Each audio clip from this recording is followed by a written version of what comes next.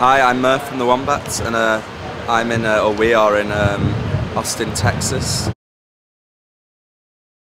Austin, Texas, it's very, very hot at the moment, and there's lots of bands playing in really small places, and it's really cool. Last year we played 7 shows in 6 days, which was not very fresh, and I cut my hand watching the Holloways, and it ripped apart when I was playing, and there was lots of blood and it was a mess. And yeah, but we're only playing 3 times this time.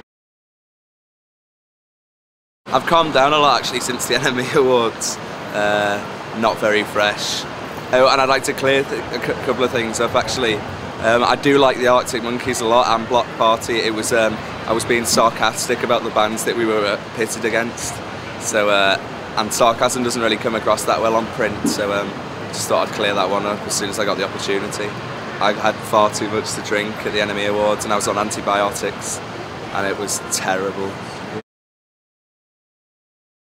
I haven't seen anything yet since I've been here, but I wanted to see Los Campesinos, miss them. Pigeon Detectives are on now. And what's this band called where it's a family? What are they called?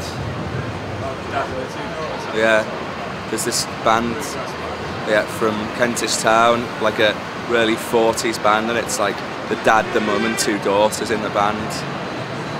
They're playing tonight, and I've been tipped highly to go and see them. I've been approved to say that we're playing Glastonbury, we're playing Tea in the Park, we're playing Oxygen, we're playing the Isle of Wight Festival, we're playing